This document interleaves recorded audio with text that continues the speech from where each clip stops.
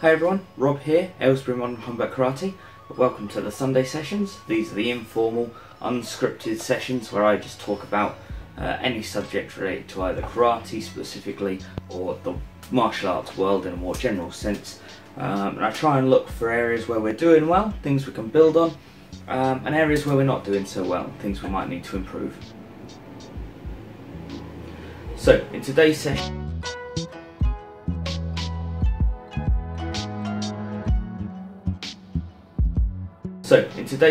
I'm going to be talking about finding opportunities to teach. And this is not so much in the sense of finding a place to set up your own club, run your own dojo, hold your own classes, that kind of thing, because that takes it's a lot of time, it's a lot of effort, it's not for everyone. What I'm talking about is the more informal opportunities we have to teach people a little, a small bit of what we do, inform people about what it is that we're about, and maybe help people practically with some skills or techniques that they might not know, and just generally help people improve. So the example I'm going to use today is from MMA practice on Friday. We'd run through everything that we were doing, so we'd done some stand-up, we'd done some groundwork. One thing that we hadn't covered, and it come to the end of the session, was some stand-up grappling. And stand-up grappling is a thing that I enjoy doing. I'm much better at it than I am on the ground. And so me and a couple of other guys, we stayed behind to kind of throw each other around and body each other a little bit. One of the guys there has done almost nothing before, so he has no experience of stand-up grappling. So this was an excellent opportunity for me to actually help someone and teach someone something. So me and a couple of more experienced guys, we had a tussle, we had a throw around, and then I stayed around for about 20 minutes at the end, and with this guy we went through what we call a koshiguruma in Japanese, so it's a hip throw or a cross buttocks throw. We went through a single leg and we went through a double leg, and I just taught him those three techniques, and we drilled them, and we increased the resistance a little bit, and he got to learn a skill that he had no experience of, and he got to learn some techniques that not only did he not know, but that are going to be really useful for him come fight night. And it was a really nice experience for me as well, to kind of improve my understanding of those techniques at the same time as helping him learn. So I got to teach the techniques, look at ways we can adapt them. I'm a much heavier guy than he is, so things that are going to work well for him that don't work well for me, things that aren't going to work for him against someone my size but that he can look at. So the common mistake in a double leg of turning it into a lift, the size difference, the guy's never going to lift me, so just making sure we drill that, getting the push in correct. And then things that he has an advantage over me at, so he's a much taller guy than I am, much longer legs, so we had a quick look at some kind of leg hooking techniques and some reaps that he might be able to use. The point of this is that wasn't a formal lesson that I had arranged. Obviously I run my own club, we do private lessons, we do all that kind of thing.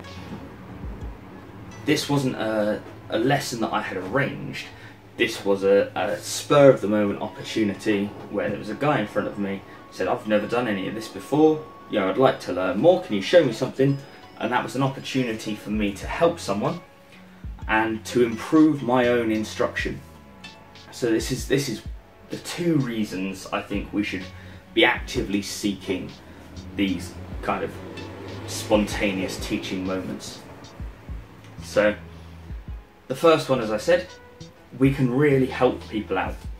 If we have someone coming into our club, they've done something before but perhaps they've never done anything practical, as higher grades, that's an excellent opportunity for you to go, okay, well, particularly if you've also been in that situation, you can go, okay, well, these are the differences, this is the thing you need to look out for, these are the things that he or she, the head instructor does, that you might find a little weird coming from that different background. And these are the kind of tacit pieces of information that we understand as members of a club that someone else outside the club might not, and that we as instructors might assume everyone knows as well.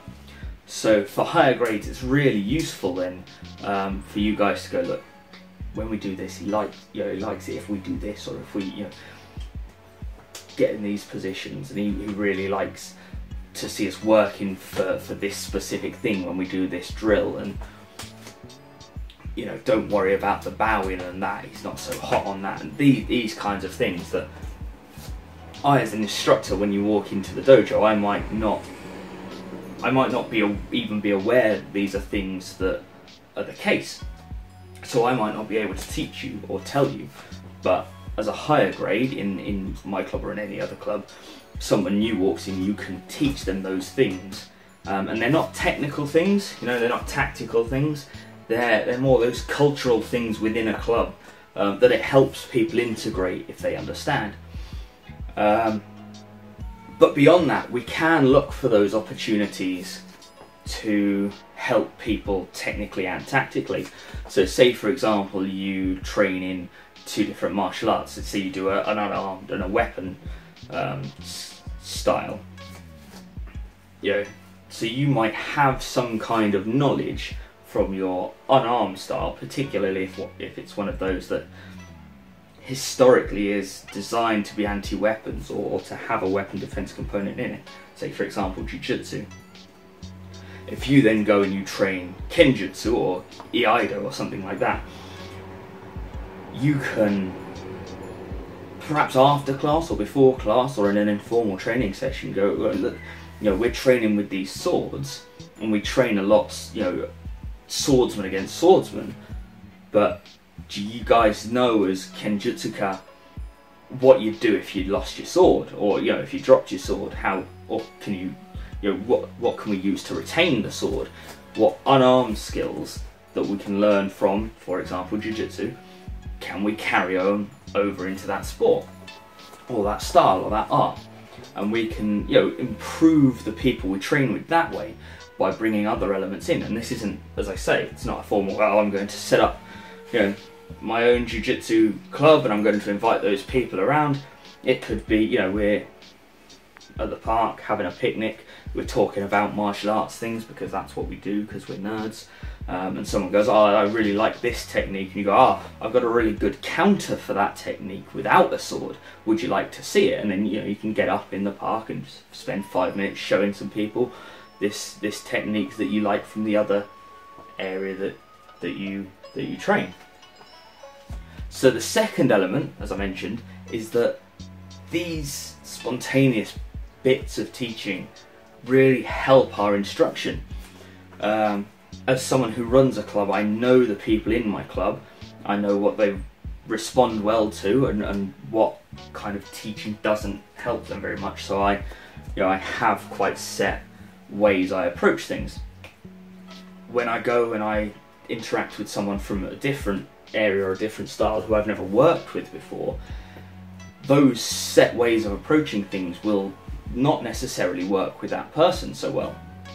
So what I need to do is I need to adapt and bring my teaching methods around so that they work for that person, so I can impart that information to that person as accurately as possible. So for me, then I can go back to my club, and as new people join and as the group expands and the demographic and the makeup changes, I have that breadth of teaching and experience and instruction experience, that those changes in the club dynamic don't affect the quality of the teaching that everyone receives. I'm not so set in teaching these people in this way that when these new 3 people come in, I don't know how to handle them, and it throws the entire dynamic off, and these people who have been here longer suffer. So the purpose of this little talk today was just actively seek out those smaller scale, more spontaneous, less formal teaching opportunities. And it doesn't matter what belt you are at all either. If you're, for example, a blue belt in Brazilian Jiu-Jitsu, and I know a blue belt in Brazilian Jiu-Jitsu is very skilled, but it's not necessarily a start your own club start training lots and lots of people skilled. But if you're a blue belt in Brazilian Jiu-Jitsu and you also train, for example, Muay Thai, there's nothing to stop you guys going, okay, well, from the clinch, this is, I know it's not sport relevant, but it's fun and it's interesting to do. From this clinch position, this is a really nice takedown we can do. Or, if we end up getting knocked down, this is a really good stand-up we can do. And you can train that with those people, as I say, after class or before class, or just informally together. And while it's not necessarily going to improve their sport performance in Muay Thai, it is going to kind of improve their appreciation and understanding of combat more generally, and it may have applications that they did not expect, or that they wouldn't understand had you not shown them that thing, and they it'll broaden then their moveset and their ability to fight more generally. So find those informal sessions that you can use to help train people. Doesn't matter who you are, doesn't matter who they are. If someone asks you for help, give it willingly, give it freely, give it to the best of your ability. As we said a couple of videos ago, don't be afraid to say that I don't know, and use that as a learning experience for both of you. Go away together, find the thing out. Then you've not gone, go and sort yourself out. You've both improved your knowledge there, and it's good for you to develop that ability to say I don't know. Teaching is one of the best ways to learn something.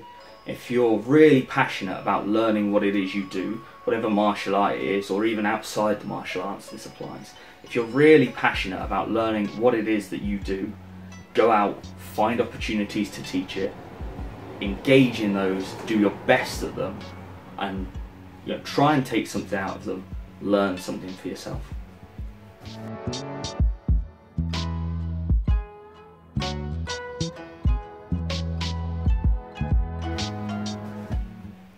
So that was today's Sunday session. We're just looking at why we should make use of spontaneous and informal training and teaching opportunities where we're teaching someone something else, and what we can take away from that. I hope you enjoyed it. We'll see you next week.